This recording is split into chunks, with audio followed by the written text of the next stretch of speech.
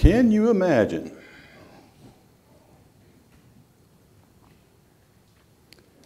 Parents were bringing their children to Jesus so that he could touch and bless them, and Jesus' disciples saw the children as being a disruption to what Jesus was doing.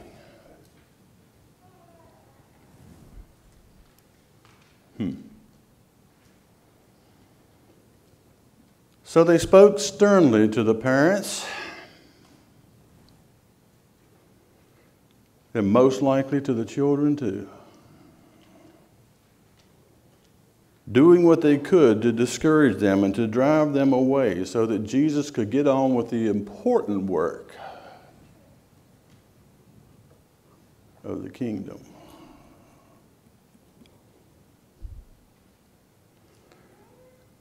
They actually probably thought that they were doing the right thing by keeping the children away from Jesus. However, they were making the wrong assumption. We know this because when Jesus saw what his disciples were doing, he became angry and he said, "Let the children come to me. Don't you hinder or stop them." And what Jesus did next surely took the disciples by surprise. He says it's to such as these little children that the kingdom of God belongs. What?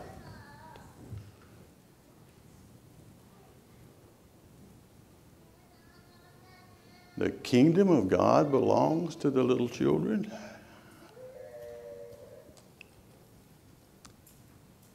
Well, by this, he was saying that it's the people who are like these little children who belong to the kingdom of God.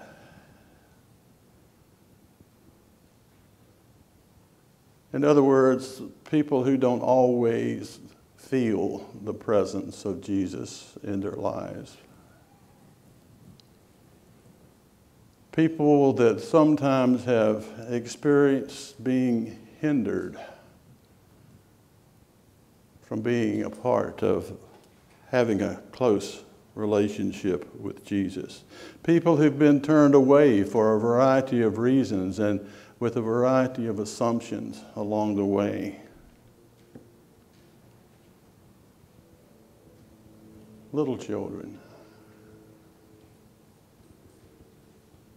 Little children who are brought to God's presence by parents and friends and loved ones, neighbors, aunts, uncles, cousins,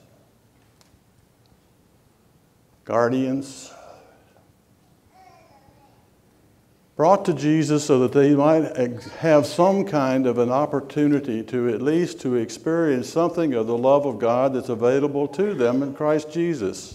It's available to all of us in Christ Jesus.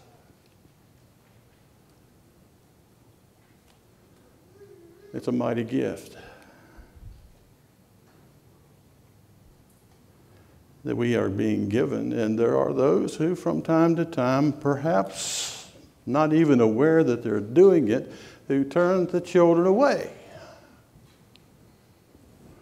and making too much noise.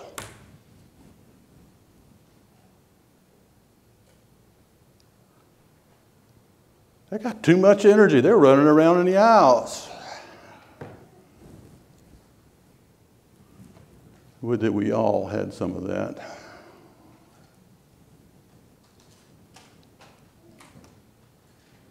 We got to sit at the table by themselves so that, well, you know, we've got our cronies and our buddies and our friends that we can't separate ourselves from them to fellowship with children.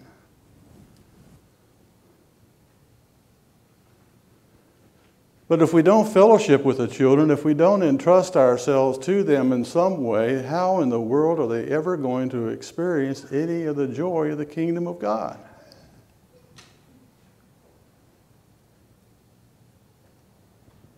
And I know it's hard. It's hard when you had friends and you want to go and be with them, spend as much time as possible with them, but sometimes we got to break out of that mold. Sometimes we got folks in our midst who are not a part of our little groups that we have within the church, and so if somebody doesn't do something to step out and to invite and to welcome and to bring these folks into a closer relationship with the rest of the body, then how will they ever know that they are truly welcome?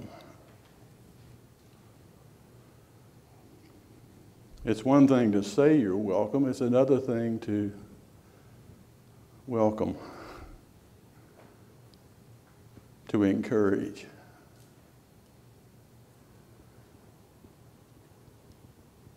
The church is an important part of the life of children. The vacation Bible school they had here, you saw the children that were up here this morning. We know that they had an experience of some of the teachings of Jesus as they encountered their time together for 3 days, when some of you were willing to give some of your time to go and to be with them and to help them to learn and to read the stories to them of God's Word. And for that, we're grateful. But there's a sense that all of us, disciples, have the opportunity and have the calling to be a part of the lives of the children, regardless of their age. I remember in my home church going to Sunday school.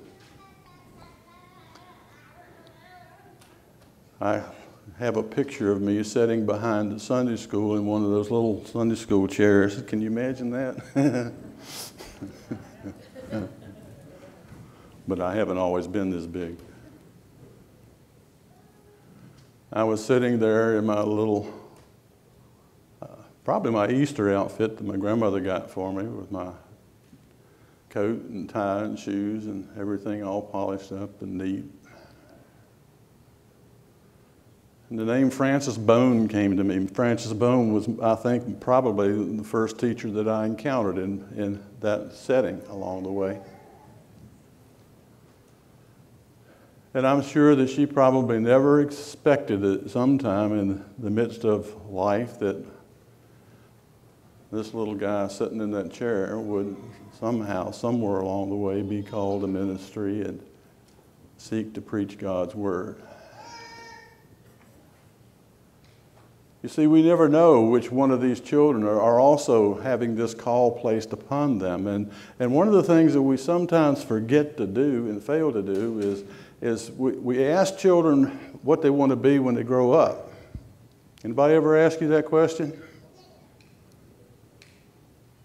Somebody asked me that last week.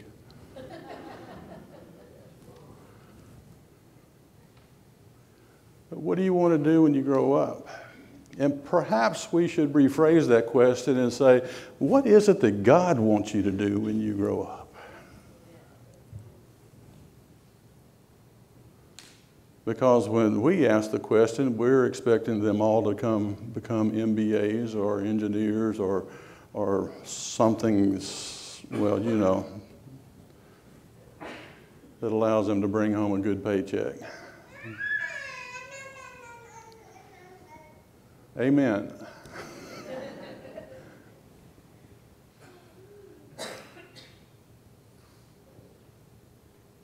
But God has something for each of us to do. Perhaps one of the most important ministries that we have right now at this particular juncture in time is to do everything that we can to encourage children to come into the presence of Jesus.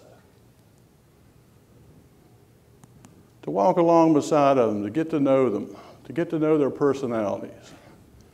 I got my batteries recharged this morning before I came in here by a youngster who saw a couple of AA batteries on my desk and decided you need to be recharged, so he stuck one behind this ear and one behind that ear. Then I thanked him for recharging me. But it's a precious opportunity that we have to truly influence the lives of children. And I hope we never come to that place where we'll do what we can to discourage and to drive them away because they got too much energy or maybe a little bit disruptive or, well, you know, be children. After all, that is what they are at this particular juncture in their life. Amen. I got my good strong amen there. And it's great to hear it. To me, in some ways, it's kind of sad that when we have our children in here that we end up sending them off back to the back room back here for a time of Sunday school, although they probably would rather be back there than be out here with us, but anyway. But how will they ever learn about the worship that we do? How will they ever learn the hymns that we sing? How will they ever witness a child, one of their contemporaries, having the experience of being baptized?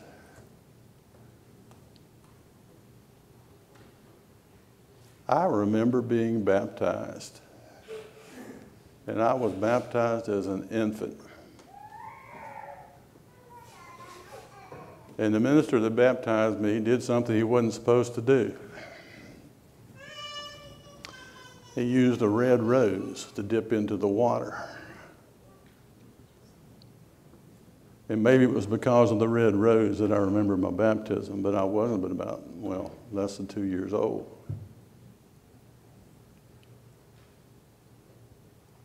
And that same minister wrote on my baptismal certificate, "May Reggie grow up to be a preacher of God's Word." I wasn't aware of that until at my mother's death. We were going through things, and she had my baptismal certificate, and there it was, those words written on the bottom. So you and I have an awesome responsibility to the children that come our way,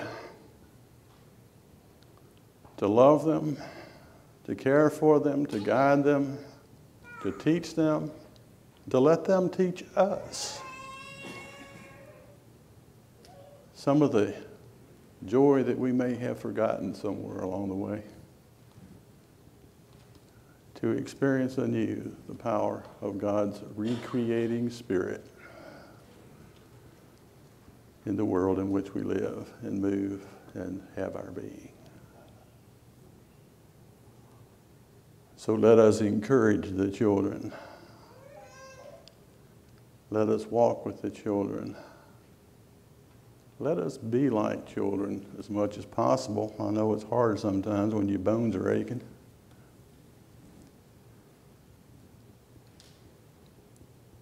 So that they might come to the place where they say, wow, I do feel Jesus in my heart today. And I'm thankful.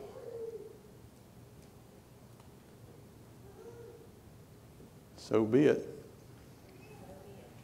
Amen.